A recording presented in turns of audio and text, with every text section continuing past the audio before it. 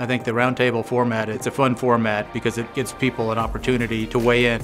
One of the things that happens in a conference like this is that you hear different points of view. As a vascular surgeon, we think we have answers for certain things. And it's interesting to hear an interventional radiologist talk about the same topic, or an interventional cardiologist, because everyone comes to the table with different backgrounds and skill sets.